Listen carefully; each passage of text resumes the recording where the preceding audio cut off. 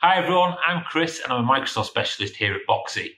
Now Microsoft have just announced huge changes to their CSP license program that will affect everyone who currently purchases a license in this way.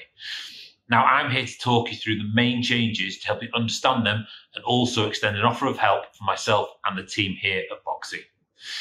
Now guys, the Microsoft New Commerce Experience, or NCE for short, is the new name attached to the CSP changes, and you will hear this mentioned quite a lot until this fully takes effect in March 2022. Now first up guys, there is going to be a price rise for the Microsoft licensing.